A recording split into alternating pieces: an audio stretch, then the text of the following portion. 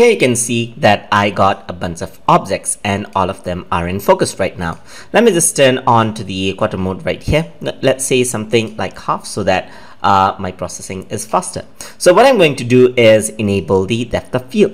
So in order to do that, I'm going to go into the orange solid right here, and over here inside of render settings, you'll be able to see depth of field. So let me just go over here. Right now it is on comp settings. So if I enable the depth of field in the camera, then it'll enable the depth of field here. But I'm simply going to turn this on comp setting itself, make sure it's not on off. I'm going to go on comp setting. So in my camera, what I'm going to do is I'm going to turn on depth of field. So I'm going to double click this, enable depth of field, press OK.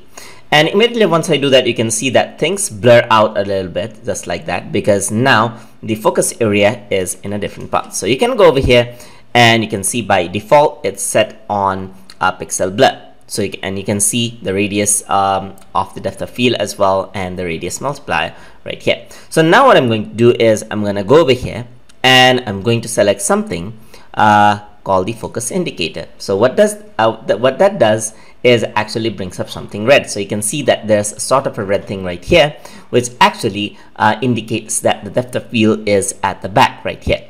So now what I can do is I can change the focus range right here. So you can go over here.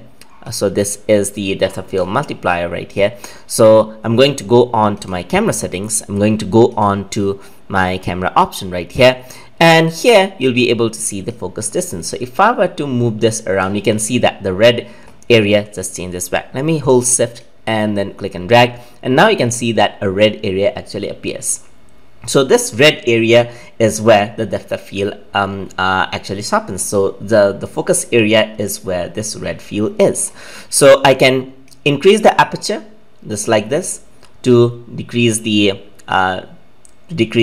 focus area. Well, if I were to decrease the aperture area, you can see that the red field actually just spreads out just like that.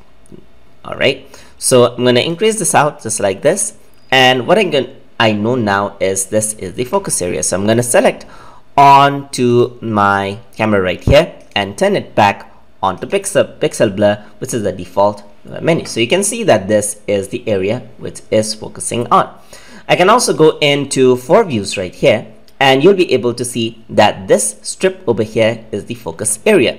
So if I were to go over here onto the depth of field, onto the camera right here, let me just go over here onto the camera. That's the focus distance. If I were to change this out, you can see that the depth area changes. So on the top view, you can see that now this second alarm clock is in focus, as you can see right here as well. And I can increase the focus distance right here, and you can see that now the end area actually enables depth of field. So let me just go over here and bring it right onto the front, because this is the area which I want to sharpen. If I were to increase the aperture size, you can see that the blurriness actually increases right over here. Let me just go back to our one view right here.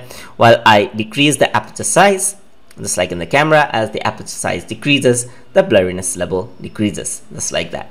So that is how you can work with depth of field in one way. So you can also go over here, and if you want a faster type of render, you can use something like a preview blur, which is actually not very proper, but really renders fast, as you can see right here. There's also continuous blur right here, which is not high quality but renders faster right there. Pixel blur is After Effects default render, which is actually quite good quality, and there's multipass, which is actually slower but much more high quality than what After Effects render can provide. So you can increase the sample number right here, as you can see as well.